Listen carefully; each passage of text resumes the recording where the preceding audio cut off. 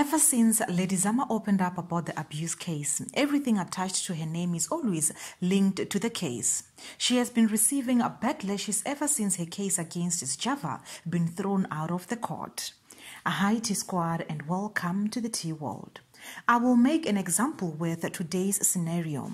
Lady Zamar has been trending on Twitter and she did absolutely nothing. One tweet highlighted reasons why many women do not come out to report abuse claims because they do not want to be remembered as the abused women, as it's happening with Lady Zamar. Many comments such as, "Why is Lady Zamar trending? Did she ruin another man's life?" were said, which is not okay or fair.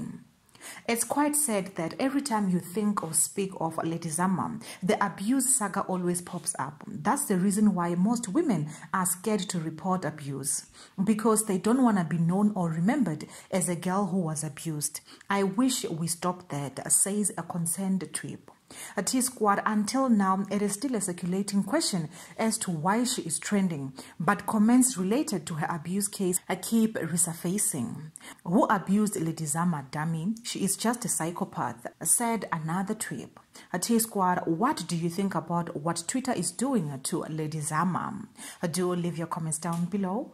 I love you.